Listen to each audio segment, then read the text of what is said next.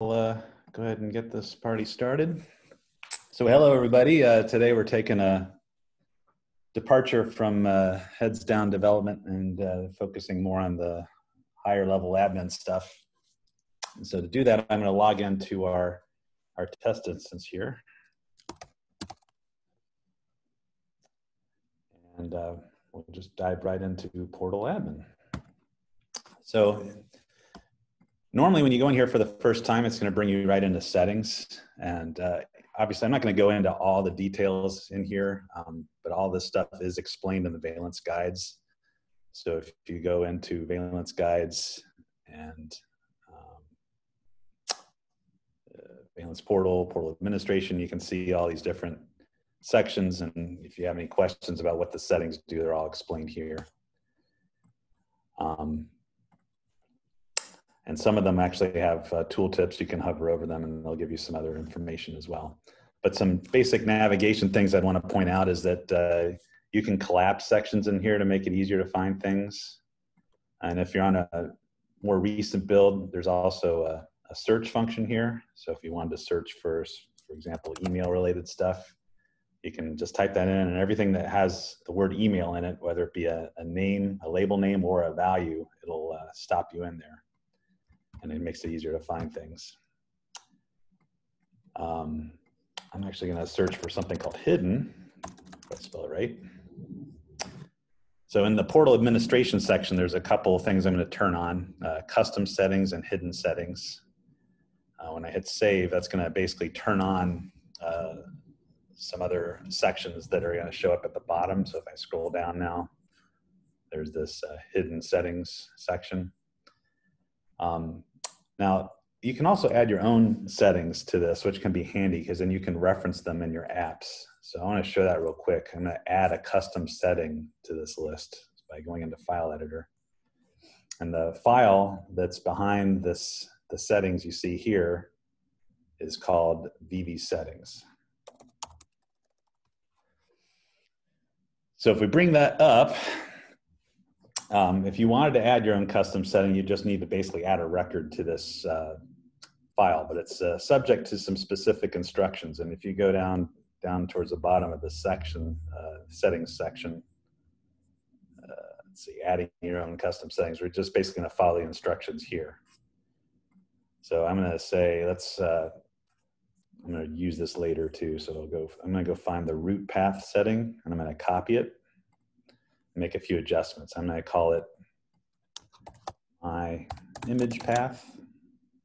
I'll make it 10.1. I'm going to change this group to settings, and I'll leave everything else the same because I'm just basically creating another path. I'm going to get rid of these values. This value is actually the value that's stored and retrieved when you're accessing settings in Valence. So now that I've done that, if I go back to Portal Admin and reload my settings, I'm going to notice down at the bottom now, I've got this custom settings file. So I'm going to put something in here.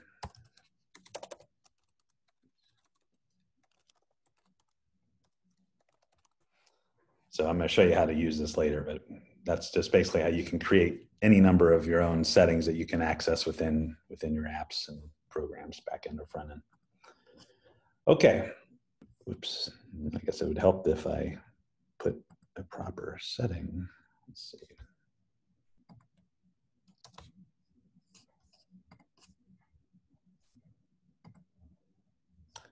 You know what? It's going to be resources, Rob. Not just resources. I believe so, yeah. I think I know what it's done. I need to take off that validation. Let me just remove that.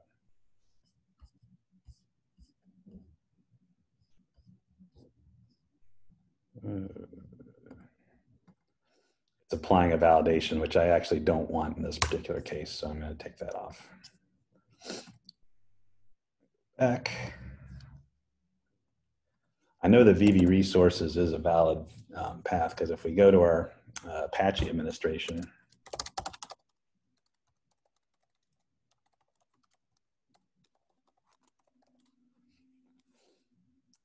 pull up the config file, I can see that they have an alias for VB resources. So in this case, I'm doing a path from the front end. I don't want it to validate a full back-end path. So that's why it's important to set it up that way. So it should let me do this now.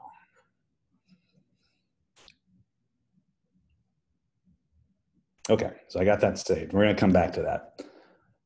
So if I look at the other portal admin entities here, we got users, apps, and groups, and that's my next topic for discussion. And I'm going to preface that with a little slideshow, just kind of explain how all this works in Valence.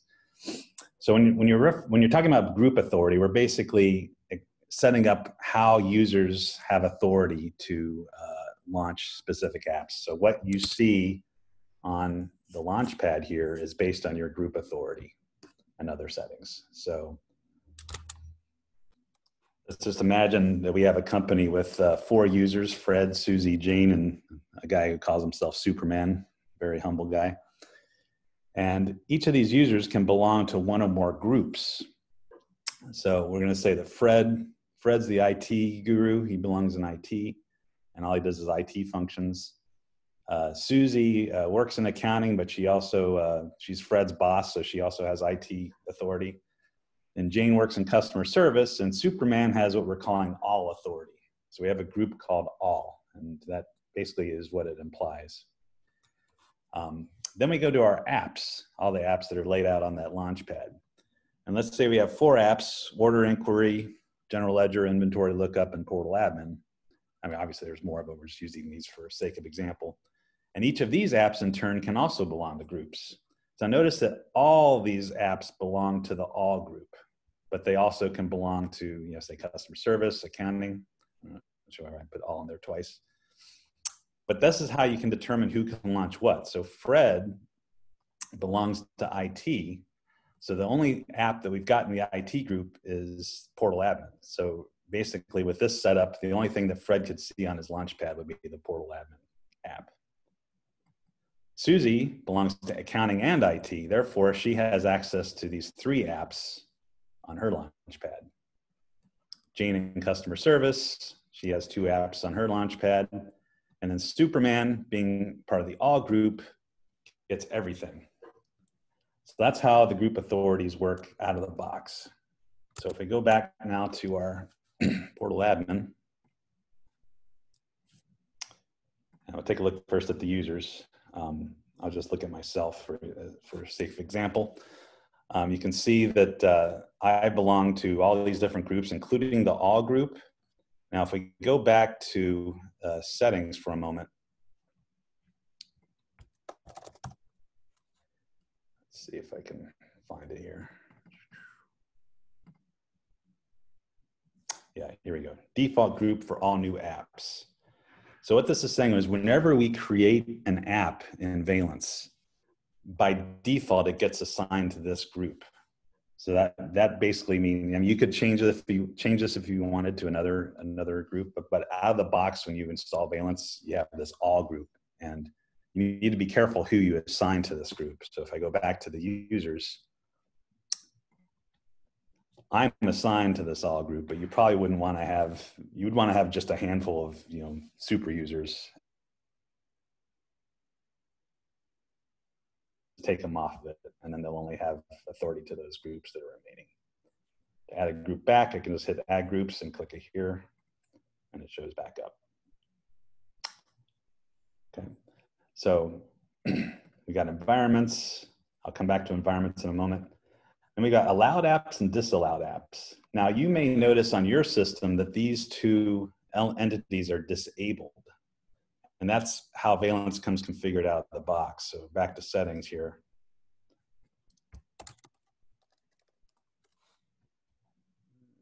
I can learn to spell.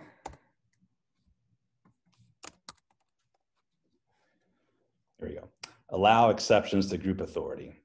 So if you don't have that checked, then when you go into your users, you're not going to have the ability to go into those sections. So if I go back here now, I can see that these 2 are disabled.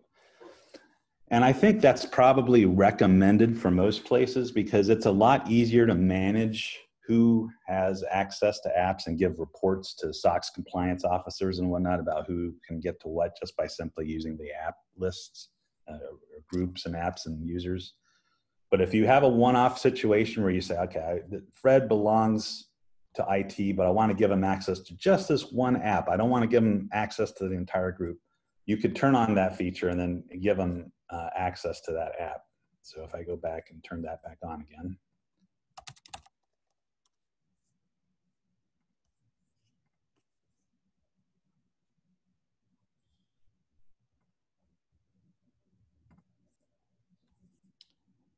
So we could go to, say, Ivona, and she's only authorized, we'll take away all apps. So she has very little access, but we can say, well, she's allowed to access, in addition to her group authority, she can access active sessions and app usage. So these become exceptions to her group authority. And conversely, you could also say, well, she can get access to everything that's in her group except for some specific apps. So I could say maybe she might normally have access to the errors app, but I'm going to say she can't get into that one by virtue of sticking it here. So that's what these groups and allowed apps and disallowed apps do.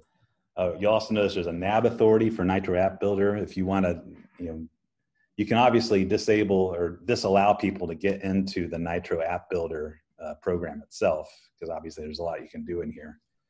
But you could also say maybe some users have limited ability to do things within, they have access to Nitro App Builder, but you want to limit their ability to, say, create data sources or widgets or apps. So you can you can take away their ability to create edit grids that allow them to change data, which could be a no-no.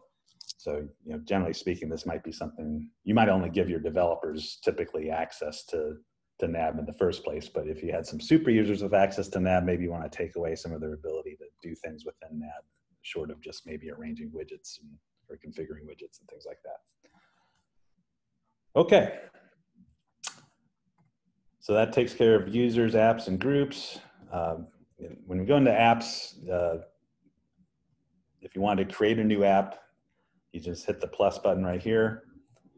Let's say we wanted to create, we'll use my custom setting to demonstrate another way to use the apps. Let's just say we want the Valence app. So I'm not going to launch a Valence app in this case. I'm actually going to go right to a web page, basically. And here's where you can use your custom settings as an example. So I created something called my image path. And then I can go right to, let's just go take a look at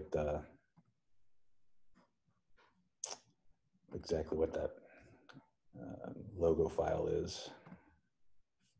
So I'm going to go to resources, images. So we got this Valence _logo.png. So I'm just going to point right to that. Valence _logo.png. So I just I'm using this shortcut from my settings to construct my path, and then I'm going to finish it off with the actual image itself. We'll give it a little, I don't know what would be a happy face. Settings, now here's where you can say whether it should start in another portal tab. You can assign its category. We can put it up in the administration section so it shows at the top. You can say whether they can see it in the mobile when they log in with the mobile app, or whether they see it in the desktop, or both, and how many maximum number of instances of that app can be launched simultaneously. You notice by default it's assigned to all groups. So I'm going to see it because I belong to the all group. But if someone in another group, say in the Ivona test group, wanted to see it, I need to make sure that that's turned on for them. And if you're doing multilingual, you can put translations for the app, but we don't need to worry about that right now. So now that I've saved that, if I go back to my Launchpad, I'll see I got this Valence logo app up there, and I screwed it up. Always fun to do these things live when you think you got it set up right. Let's see what I got. The resources, images. Well, I'm not sure what I screwed up, but I won't waste time trying to figure it out, but you get the idea. Okay, so category, well, groups, I'll just cover that real quick. So if you have new groups you wanted to create, if you wanted to create an accounting group, you can just simply put it here. You can assign it to apps right from here if you wanted to. So now we're creating a group called accounting. They've got 2 apps they can get to. You can throw some users in there too. It could say, okay, this is Sec Offer and Avona. So we can save that there, and then you can go log in as one of those 2, and they would be able to see that. Okay. So that covers users, apps, and groups. Now let's talk a little bit about the Launchpad here. So the categories that you see on the Launchpad are basically going to be configured by this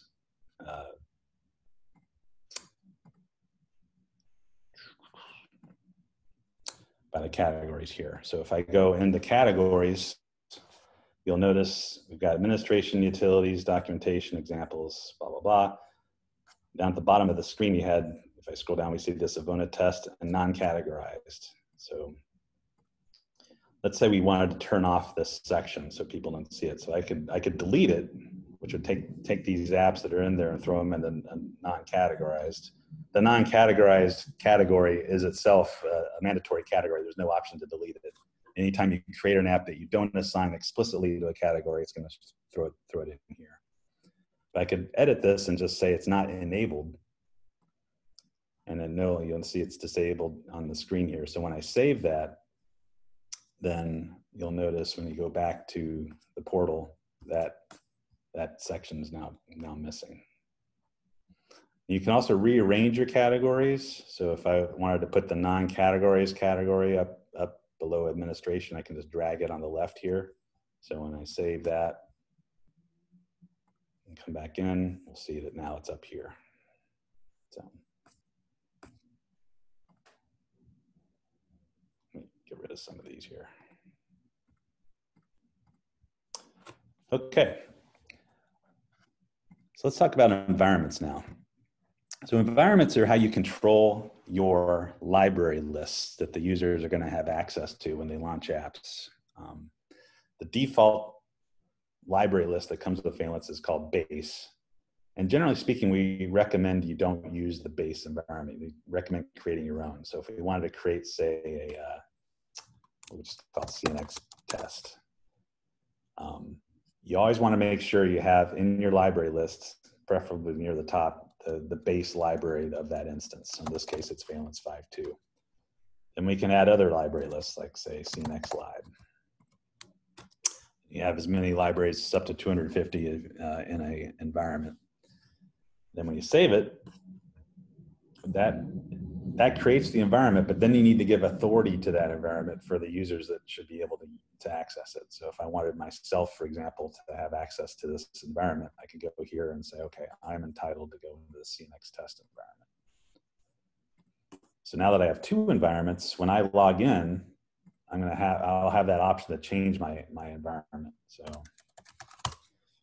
you'll see, well, once I've logged in, by default, it throws me in whatever the environment was that I was last logged in with, which you can see here.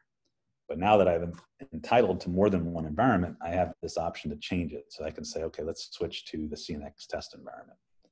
So now I'm running with that library list in place. So if you had database files and stuff in CNX Lib, I would be able to access those now. You can use the hierarchy to control whether the test or production and stuff like that. So lots of different ways to put that to work, but just wanted to make sure that everyone's aware that you can have as many environments as you want. And if we want to turn off an environment, I can disable it. So if I want to say no one's entitled to get into this base environment anymore, I can just save that. And then, now, if that's the only environment they're assigned to, they won't be able to log in. So you got to be careful with that. Okay, languages. So when you log in, or when you go to the login screen of Valence, you see those choices of languages. That shows right here. You can control which of these languages they can select by disabling and enabling them. So back into Portal Admin, I could disable some of these and they would no longer apply on their login page. And we can also change the CSID for Fusion 5250. That's another separate topic on itself, but you can definitely control the character set code that's used in the various green screen emulator environments that you see out there in the wild.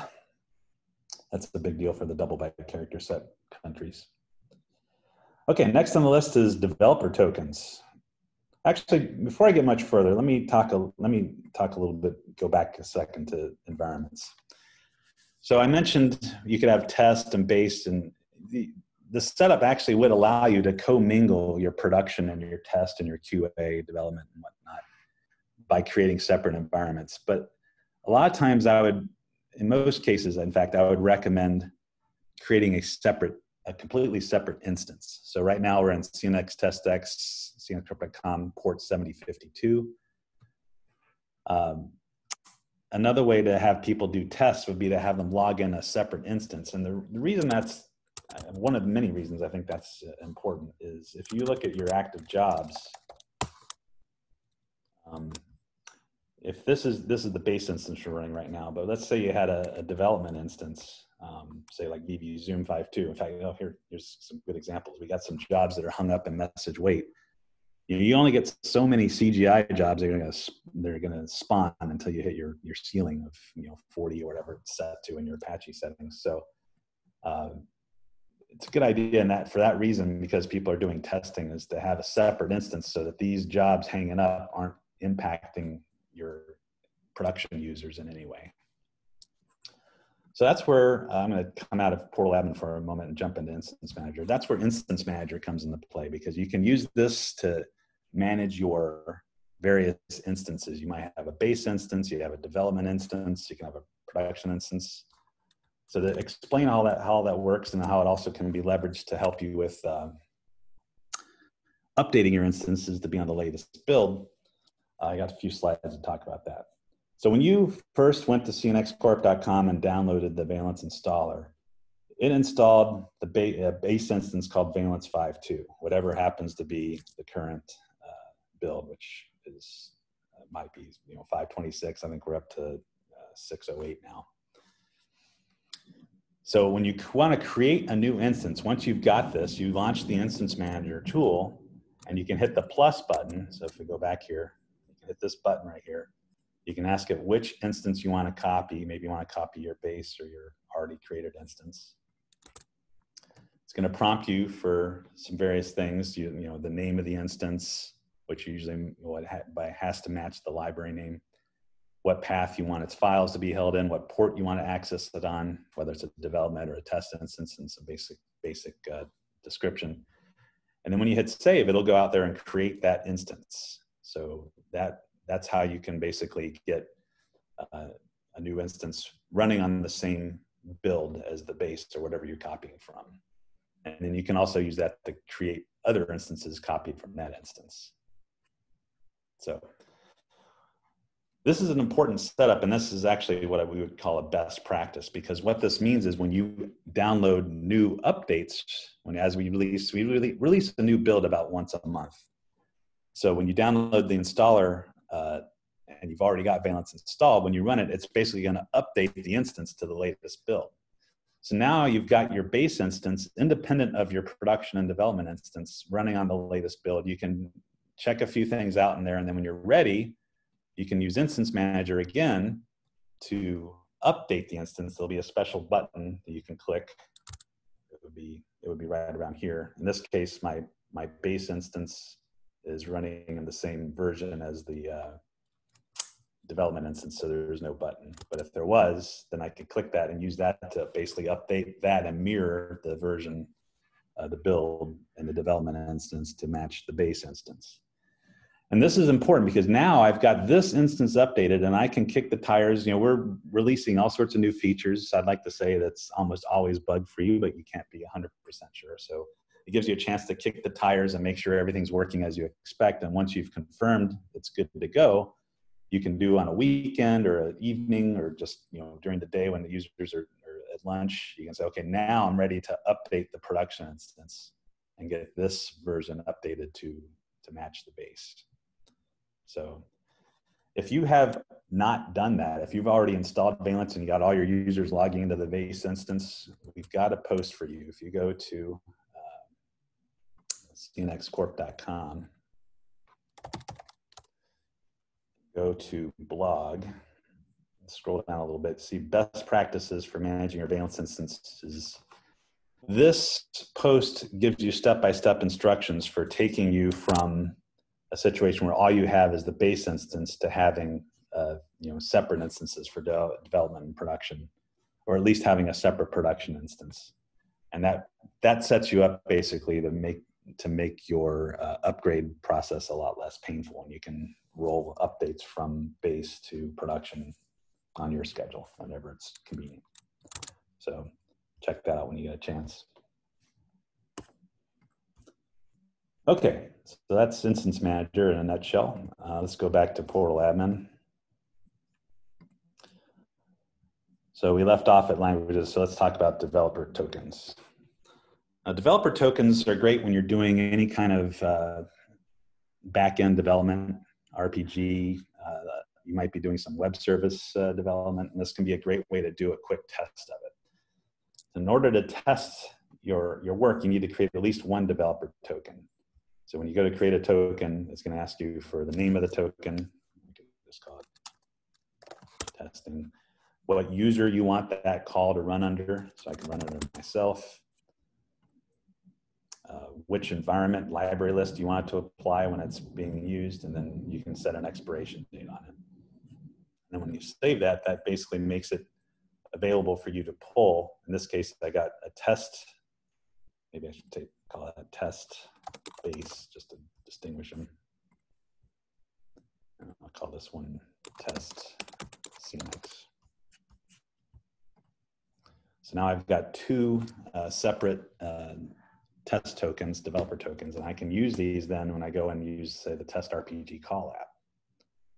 So if you're, for example, on the back end, there's all sorts of example programs. If we wanted to, like, say, look at EXGridAll, I can see that this RPG program is looking for an action called load grid. So I can come over here and say, okay, let's call EXGridAll.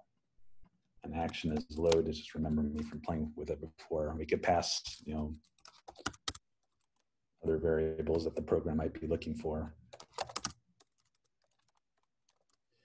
And when we hit call, we can basically get an interactive check to see, is it responding the way I want? Here's the raw response, here's the formatted JSON response. If you're using Sencha Architect, you can get models out of it. I'm not gonna go into that right now. Another separate developer diaries topic for the future. But in any case, this can be a great way to test your RPG programs. You can also call PHP or other IFS files and get responses from them. And that's all based on developer tokens. Now you'll notice also there's an option to make IP address specific. So I could say whenever a call is made from 192.168.3.4, then that would be basically implying that we're using this developer token, and that's what you would do for Architect. If you don't know what your IP address is on the current machine, you can just click that and we'll throw one in there for you. So this is really mainly for use with Architect and other external development tools. So another topic for another day. Okay. Web services, well, this kind of segues nicely. So web services would work in tandem with the test RPG call tool pretty well too. So we have a couple web services that are distributed out of the box, but if you create your own web service, this is where you maintain it.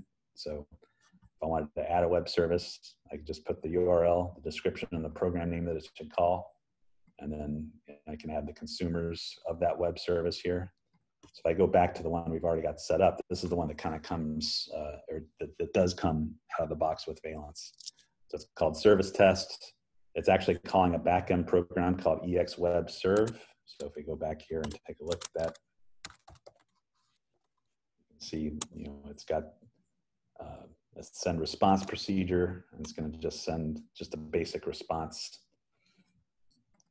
So when you have your consumers of the web service, if you click this little link icon here, you can see the URL that's set up based on your portal admin settings that is going to be called to trigger that web service to get a response. So if I copy this and go put it in a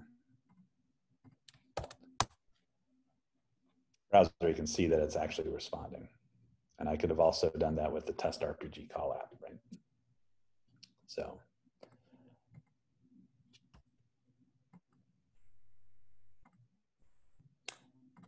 that will probably, web services could probably be a topic on its own as well. So that's on the list of future discussions, future sessions, episodes. PHP integration, that's not really something we're equipped to go into right now, but if you're doing PHP development, you can verify that it's set up correctly using that. There's a section in the guide on how that works. Remote databases, so you use Portal Admin to also set up links to other systems to pull data for, say, Nitro App Builder or for your RPG programs that are rendering data in Valence. Fairly straightforward, so if I say let's add, let's say we want to do our CNX dev box.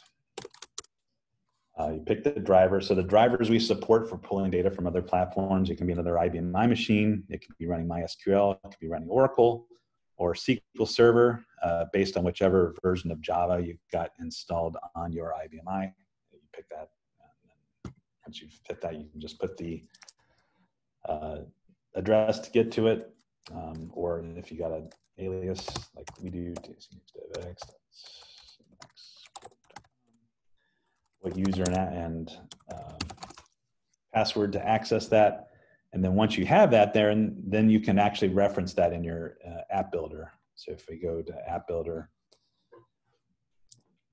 and go to create a new data source, it only works for wizards currently, but you click the remote database and then you can see that that's available for you to select, and you can go and pick your library and files and stuff and go to town from there. That's probably another topic in itself, so I won't get too deep in the weeds on that right now. Let's see, I already had that open. Okay, we'll get rid of this.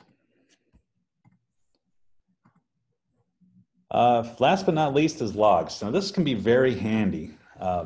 Your system is making all sorts of calls all day long to Valence, and some of those calls that users are making might be taking too long, or maybe someone reported they had a problem, but they can't exactly remember what they were doing. So you can use the log function to go in and kind of interrogate or inspect, do a forensic examination of what was going on when.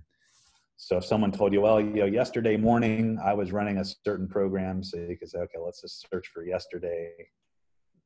And the user would be me in this case. I can see all the different things that I was calling yesterday on that system. And then maybe I might narrow it down to, I was doing something in VB environments. So now I've limited myself down to 8 or 9 calls that might be suspect, and then I could zoom in on any one of these, like this get libraries call, and I can see here's the call that was made to the backend. Here's what was posted, the action of get libraries, and I can see the response of what came back on that call. So if someone told me that they were trying to get a list of libraries and they only got 3, this might point me to where it happened. But the filters can also be used for other purposes. So if we reset all these filters, I could say, show me things that are taking an inordinately long time. So show me anything that's taking more than 1,000 milliseconds or 1 second. And this is actually something that could be useful to do for just checking to see where your performance might be suffering. You can see that some of these are taking a long time. Anything longer than a few seconds is generally kind of slow. So if it's 3 seconds or longer, it's actually being highlighted in pink here. And you can actually sort this column to say, okay, let's just see what were the longest running calls on the back end. So here was a nav import that took 152 or 1.5 million. Obviously something was going on with that. Updating an instance here took 717 seconds. So these are obviously normal, but you might see some that were taking a little bit too long, and it might be a prompt to say, okay, this IBMI dashboard is taking 5.8 seconds. I could probably maybe go create some indexes or something for that app and make it run a little faster. So by default, I'm not sure if the logging is turned on when you first install. It may not be, but you can stop and start it right here. So right now, if the logging stopped, I won't get any new entries in here, but I can start it back up again, which is also controlled from settings. So if I go to logging, maybe it's just log. Lots of log here. Let's see.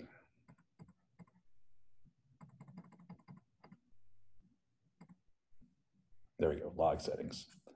So these, by clicking on that stop and start, I'm basically changing these settings here, and you can control all sorts of things, including logging SQL statements. So if you're doing any kind of SQL and you want to see what the SQL statement is, you can log SQL statements and then go into file editor, and those SQL statements are actually logged in a separate spot called vvgen log.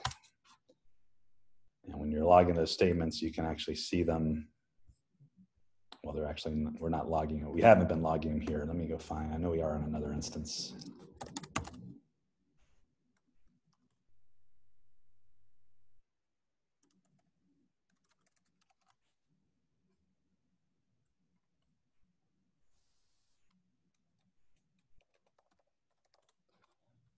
So if you are logging your SQL statements, you can see those being logged here and see how long they're taking. So it can be very handy as you're tooling around on the system to keep track of longer running. I think these are all running pretty lickety split, but if you wanted to see what the statement was it was running, that's a good way to get to that.